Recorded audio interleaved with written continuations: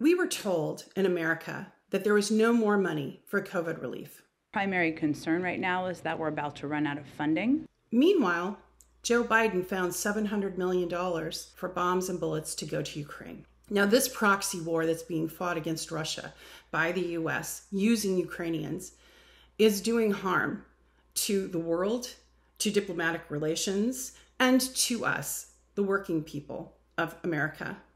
Right now, student loan debt is the highest it's ever been. Inflation is at a 40-year high. Fuel prices to fill your gas tank have gone up to $6, $7, $8. Every week is something new. It's beef prices, it's produce, it's avocados, it's takeout containers. Now it's fuel. I don't know how we're going to be able to pay for all this when the time comes. I mean, it's not like we're all getting raises or anything like that to compensate for this kind of craziness.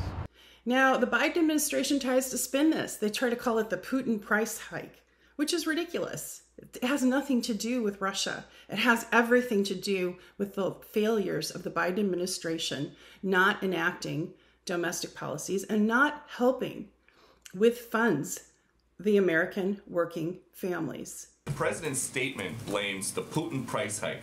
Are you guys just going to start blaming Putin for everything until the midterms? Well, we've seen the price of gas go up at least 75 cents since President Putin lined up troops on the border of Ukraine. And last month, the statement didn't mention the Putin price hike. It mentioned inflation because of the pandemic. Why is that? Food prices have gone up so that food insecurity has gotten worse. And 600,000 people are homeless in the US.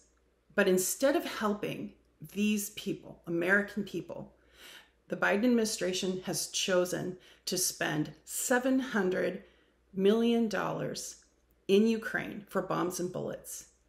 And, I think we're just not having it. Americans are done with these endless wars. We're done with our domestic infrastructure not being taken care of. We're done with the money that should be going to the American people going to weapons and to these weapon manufacturers and lining their pockets.